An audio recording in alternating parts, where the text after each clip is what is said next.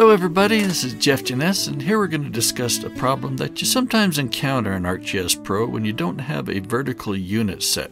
It's not obvious how to set that vertical unit, but it's also not hard, and so I'm going to show you how to do it. So here's a picture of the problem.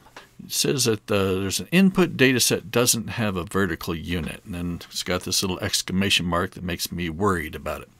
So I'm sure this pops up in lots of places in ArcGIS Pro. I usually encounter it when I'm calculating some topographic derivative of a DEM like slope or curvature. My DEMs are usually just rasters full of elevation values. There's no built-in definitions of whether the elevation units are meters or feet. Now the tools I usually use give us a way to specify the units in the tool itself, so you don't always have to worry about this problem. But for those of you who'd like to solve the issue permanently with your DEM, you can fix the problem with the Define Projection tool. I'm going to demonstrate that.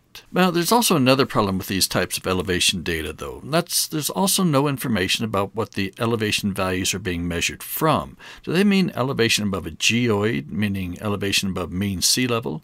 And if they do, well, there's lots of geoid models out there, so which geoid are they measuring from? Or are they measured above the mathematical ellipsoid that comes with the raster coordinate system? Now, both of these issues can be solved if ArcGIS knows the vertical coordinate system. So what is a vertical coordinate system? Well, we deal with horizontal coordinate systems all the time in GIS. Those are essentially what projected and geographic coordinate systems are. But spatial data exist vertically in space too, and so there's multiple vertical coordinate systems available, just as there are lots of horizontal coordinate systems available. Now let's open up the Define Projection tool and see where to set it. Notice when I select the data set to use, the tool tells me it already has a coordinate system. And that's fine. This is only telling us the horizontal coordinate system. We need to open up the coordinate systems window by clicking on this little globe icon. And here we can see that this dataset has no Z coordinate system set. We click on this window to see the options.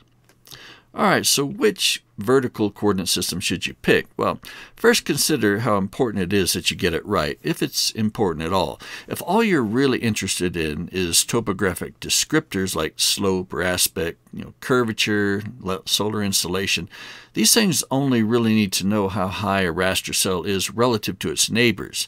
As long as you have the vertical units right, meaning that you got a coordinate system that uses either meters or feet, depending on your data, well, then that relative elevation difference between cells is not going to change regardless of what vertical system you pick. So if a cell is 5 meters higher than its neighbor using the North American vertical datum of 1988, then it's still going to be 5 meters higher if measured from the National Geodetic vertical datum of 1929. In this case, you simply pick an unknown vertical coordinate system that is in the correct units.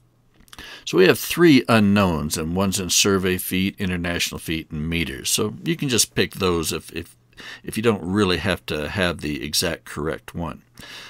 Now, if your data are from the United States USGS national map, then the vertical units are probably either going to be North American vertical datum of 1988 or the National Geodetic vertical datum of 29.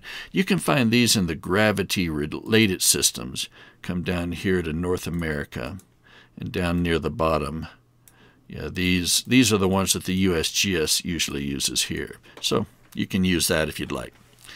Now, once you've got the vertical coordinate system set, and I'm just going to use unknown meters, hit OK, run that tool. And then when I open up some tool that needs those units,